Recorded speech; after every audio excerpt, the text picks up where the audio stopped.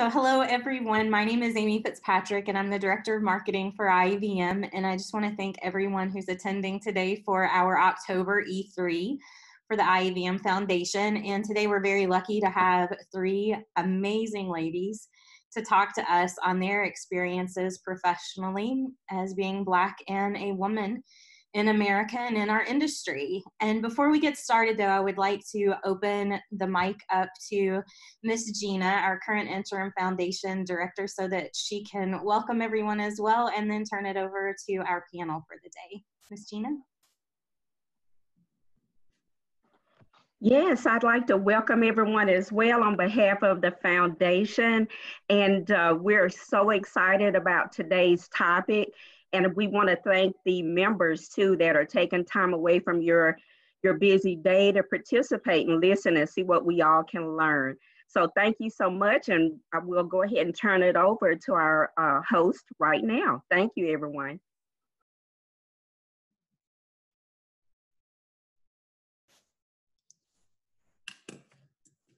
Okay, ladies, my name is Ebony Hattix.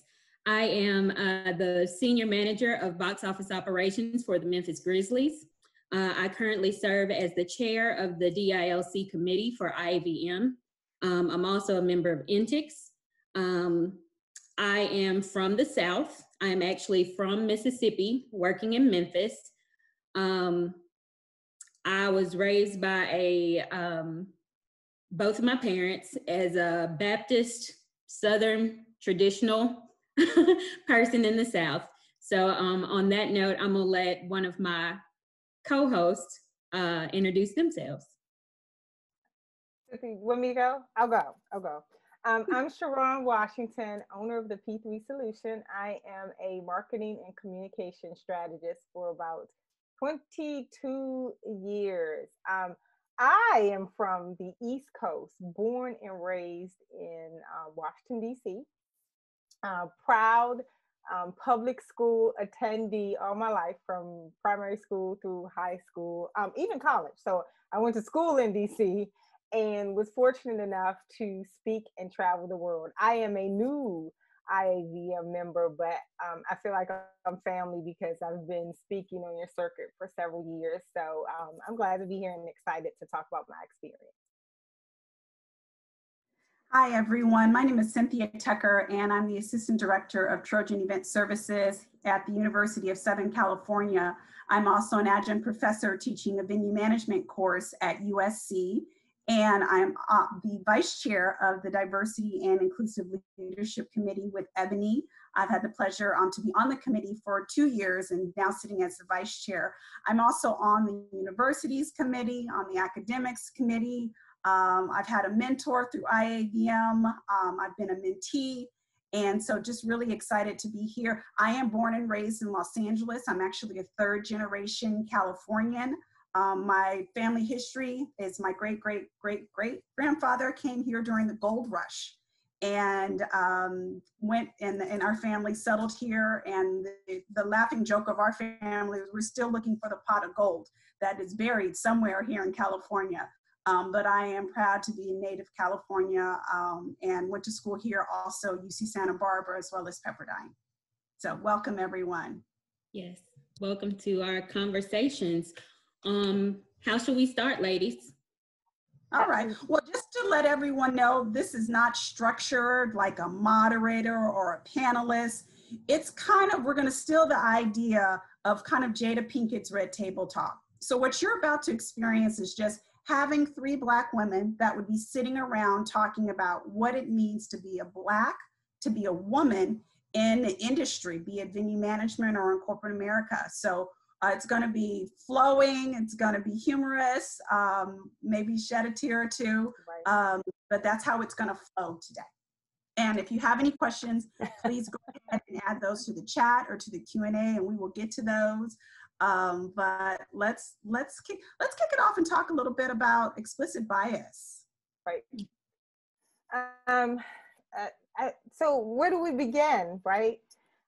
We've had these conversations about what that looks like, and I'm also an adjunct professor at Trinity University. I've been teaching communication for about 15 years, And with my experience, and I like to teach the students with theory through practice, because as we know, many of us, what you learn, whether it's grade school or college, sometimes doesn't translate in real life. So I try to make sure that when I talk about things, that I can bring up real life situations so that they can have some hacks, some tactics on how to deal with this. And so one thing I talk about specifically is talking about bias. And people are so afraid. If you ask them, what kind of biases do you have? Or do you think you have a bias? The first thing they will say is no, because the connotation of bias always seems to be negative. But in reality, we only kind of have a vantage point. We're living through our own experiences, in that itself is a bias. So what I try to do, especially as a Black woman, and I still like to say young Black woman, I'm holding on to that. As a young Black woman in an industry, I deal in multiple industries. I've gone and spoken in places where I've been the only person of color. I've been the only woman person of color, and had to go put myself out there. I try to manage my own biases and stereotypes and kind of go in and show up authentically and with integrity. Mm-hmm. Anybody else experience? Ebony, have you ever experienced, I'm sure you have, being the only one? What does that feel like for us, being the only one in a room? So for me, especially being from the South, you're often the only one in the room. And I've experienced this from the time that I was in elementary school, kindergarten, up until, even now. There's occasionally times where I walk into the room and I'm the only one. And you're kind of taken aback, because everybody walks into the room and you're scanning for somebody. You're also scanning for smiles, but you're scanning for someone to give you that comfort, that relief that you're able to breathe in a room.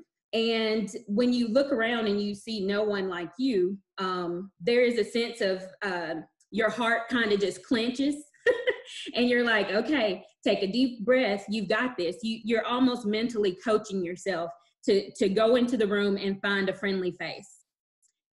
Yeah. Cynthia?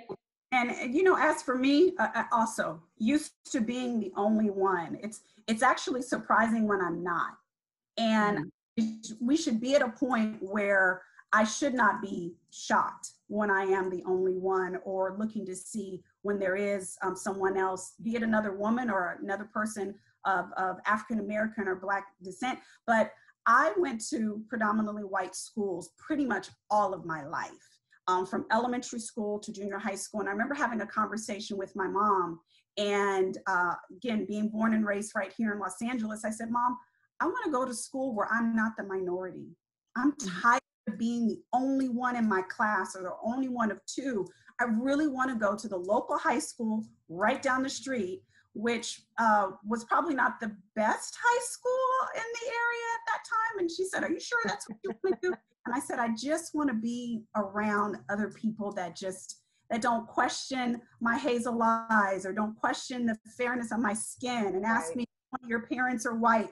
I just want to be a part of the crowd.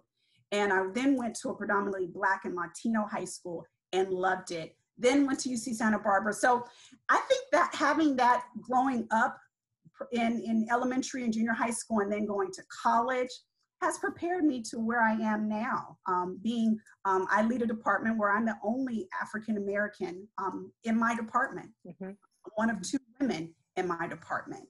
But definitely with diversity, we want to see more. But it doesn't surprise me. But when I do step in the room and I'm the only one, I do feel that I'm representing also for those that I want to pave the way. That I don't want this to happen within the next couple of years. I want someone else. I want to pave the way so that I can bring in more people for that, so that experience doesn't continue to happen.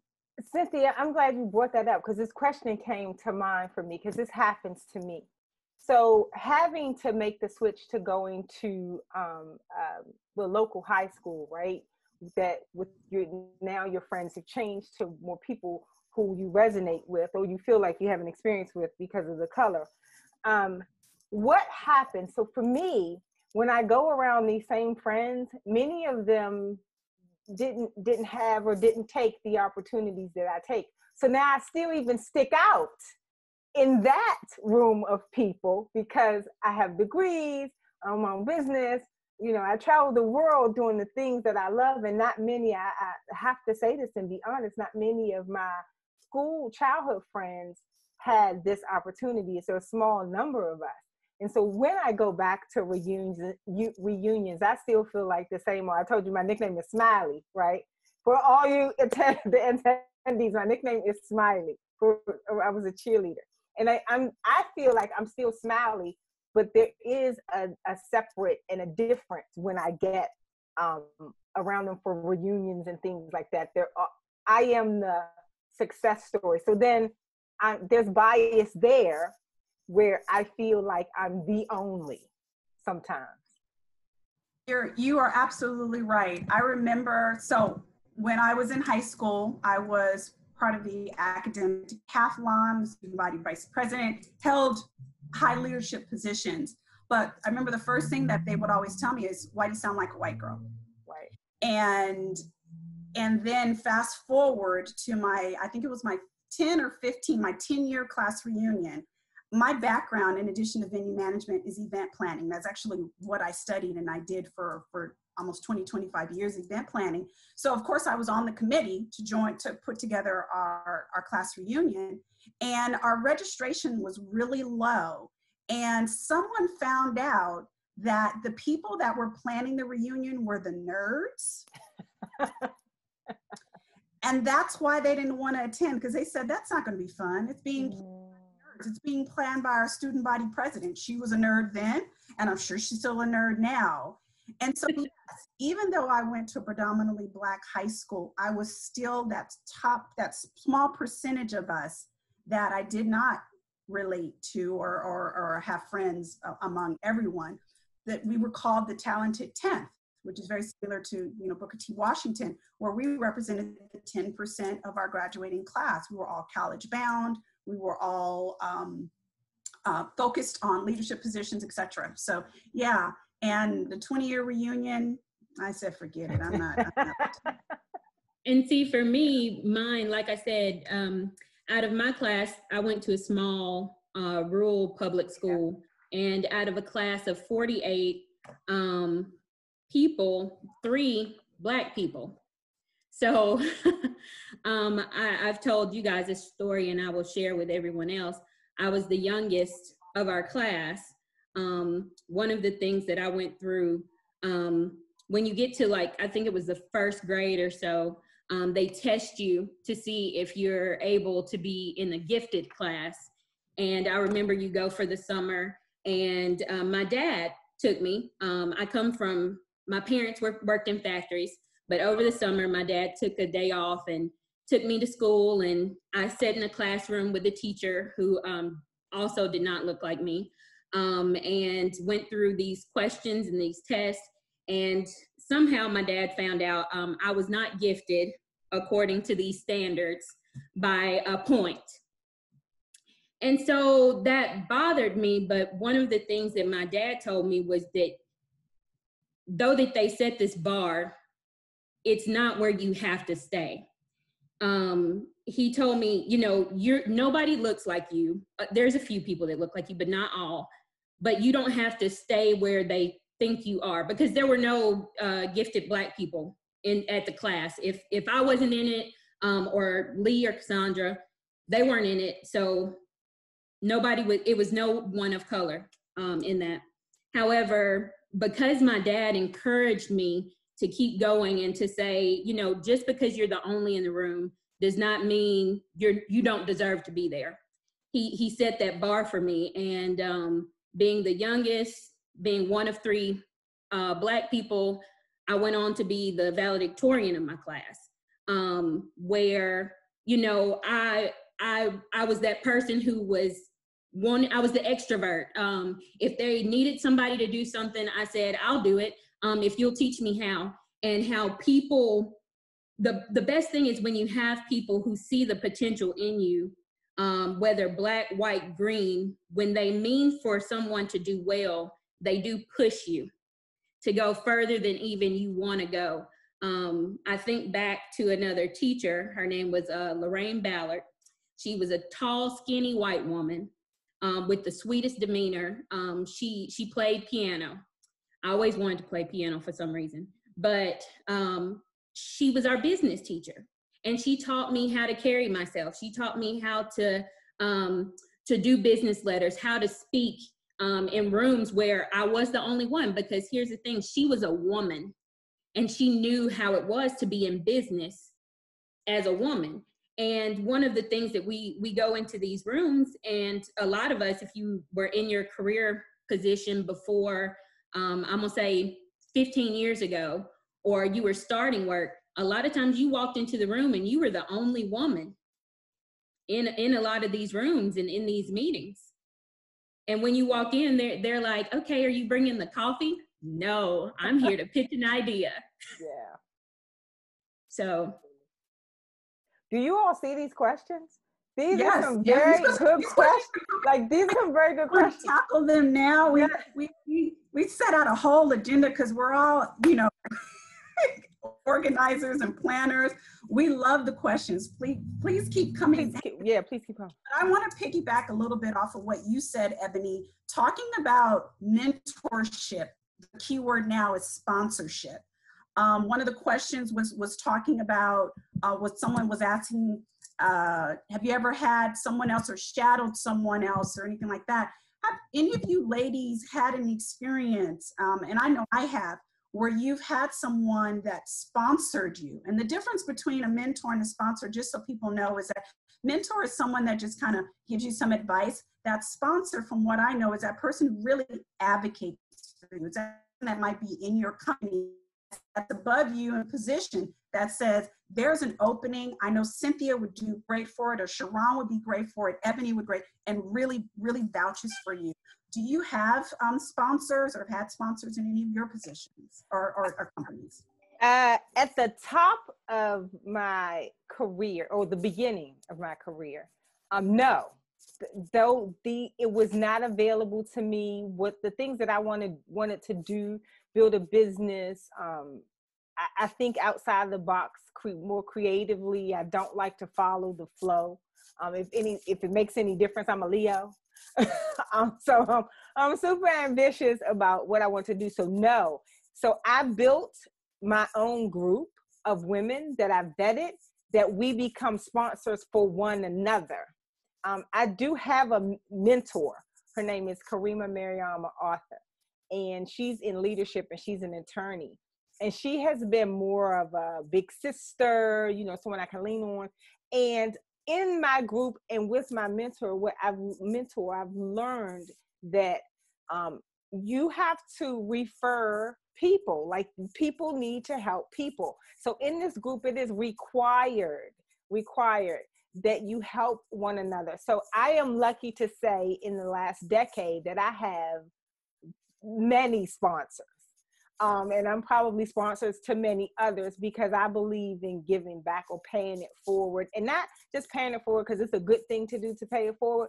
But if I know that you're good at this and people need, even if we're in the same industry, even if we're in the same position, even if we do the same thing, if I'm unavailable and I know that someone else is good at doing that, I'm absolutely going to refer them. But that only happened in the last decade, if that, 7 to 10 years.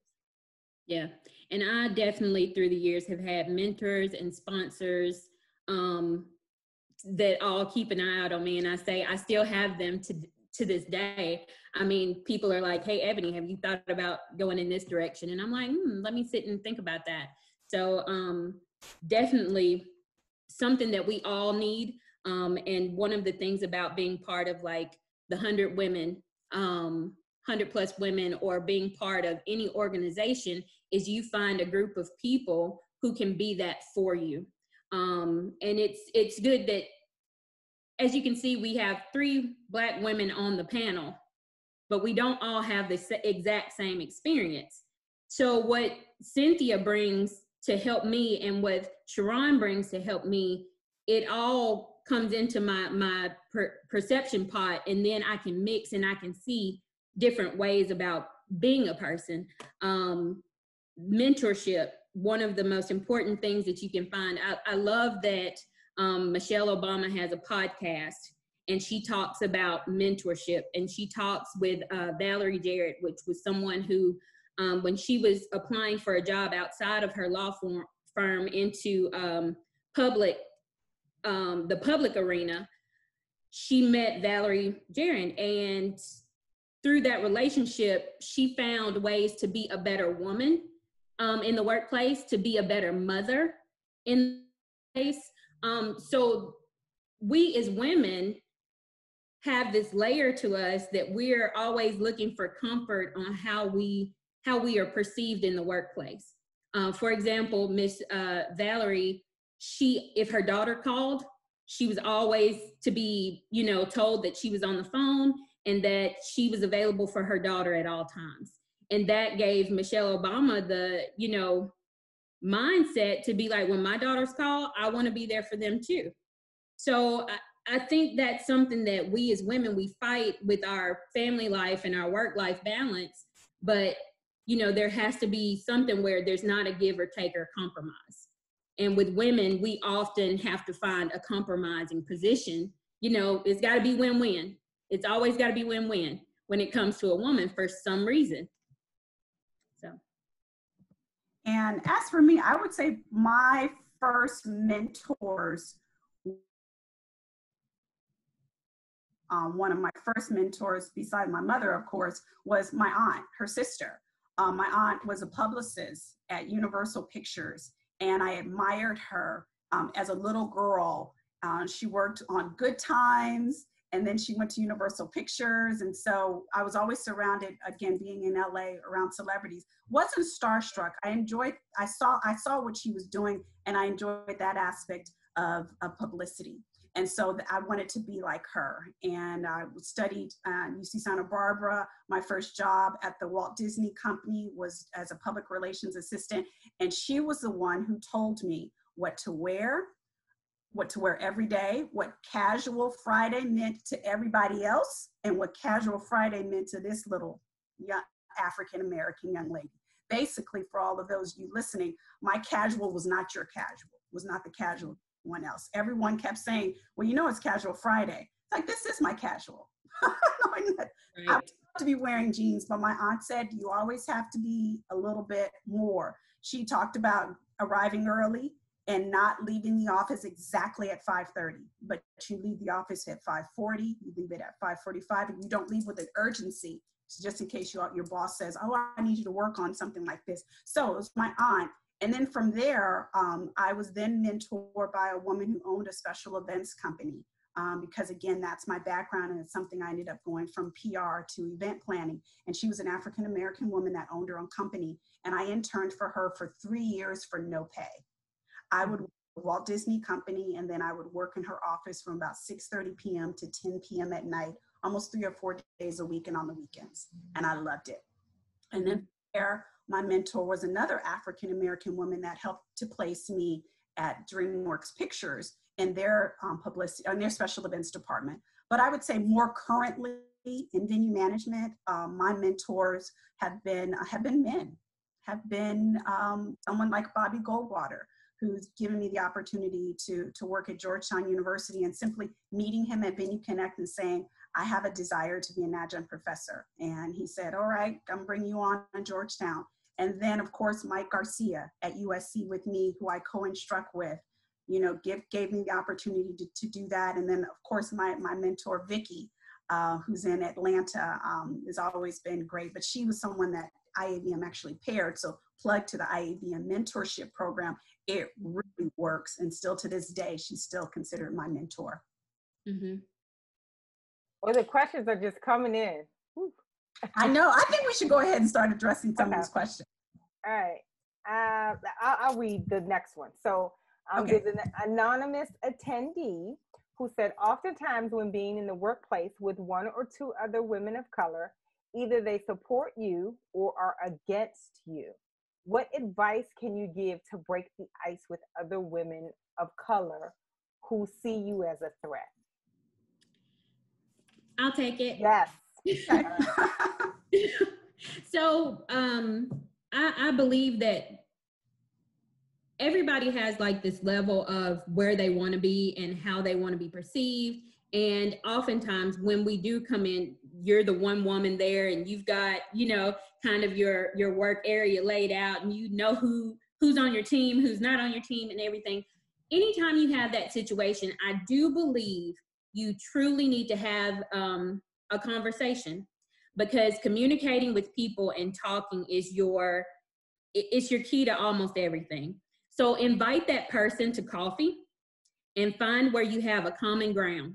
And before you know it, y'all will be better than friends. And even if you can't be friends, you'll have an understanding that, hey, I'm not a threat to you.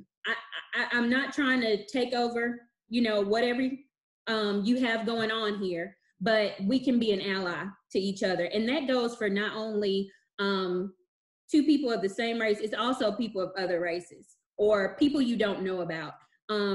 We often feel like it's just me, it's me on my road by myself. But when you open yourself to be vulnerable to somebody else, to confide in somebody else about what your concerns are or what's going on in your life, you'll find often that you'll have somebody that's more of a companion and it'll be a support for you.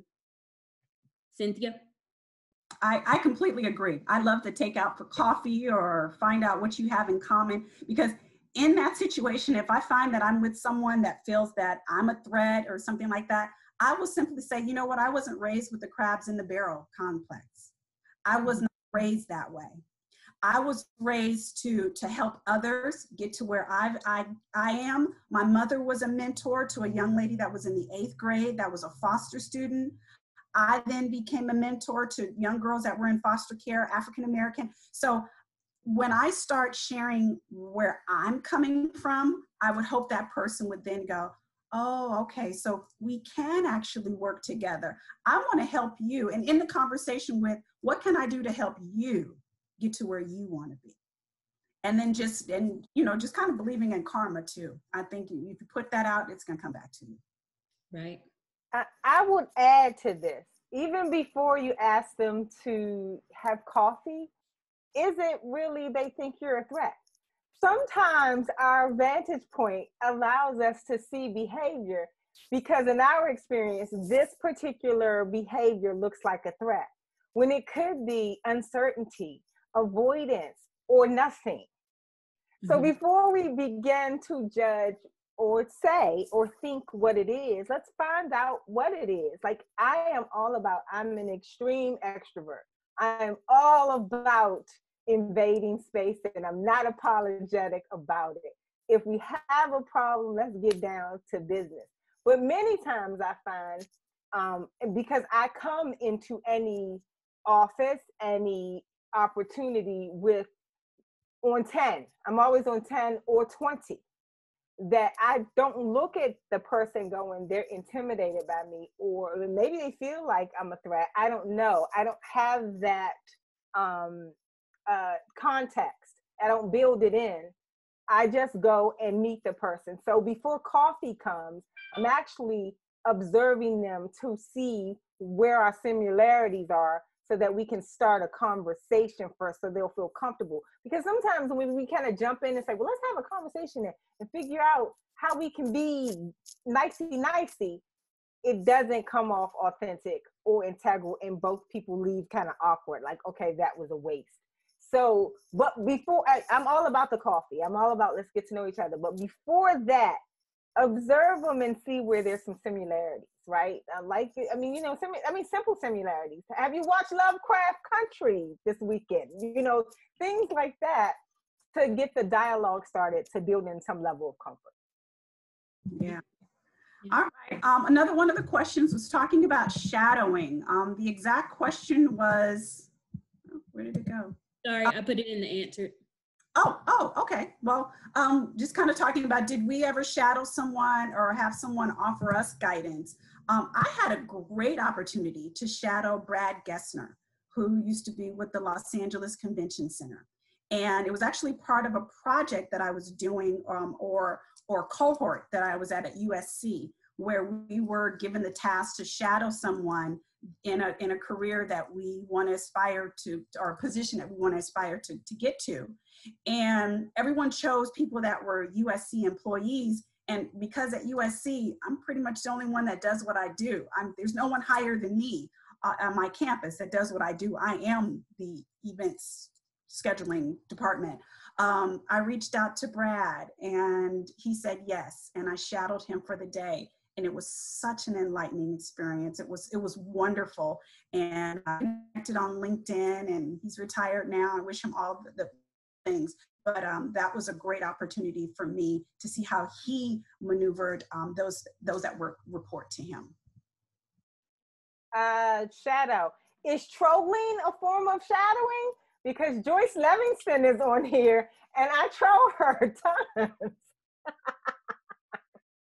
So, if trolling is then equated to shadowing, then absolutely, any opportunity where I find that there is a woman or a person, doesn't have to be a woman, could be a man, that is rocking it, that's killing it, I'm usually on their line. So Joyce, if you didn't know, I am shadowing you, unbeknownst to you.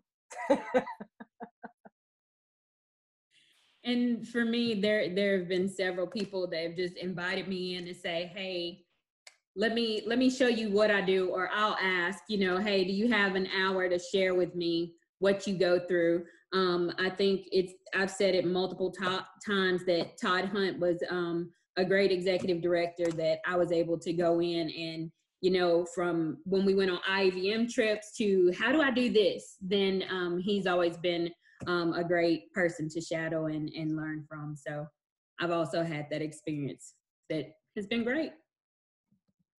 All right, we have a question from Robin Williams. How do you all maintain your authentic self and keep from conforming to an image that others may stereotypically expect of you?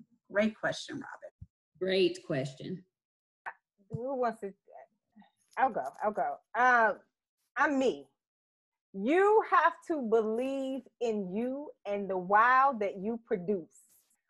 If it does not start with you, from my perspective, if you do not believe it, no one else will believe it around you. So authentically, I think the reason why we do code switching, and we talked about this, code switching is sometimes necessary so that the person who you're speaking with can then understand your meaning.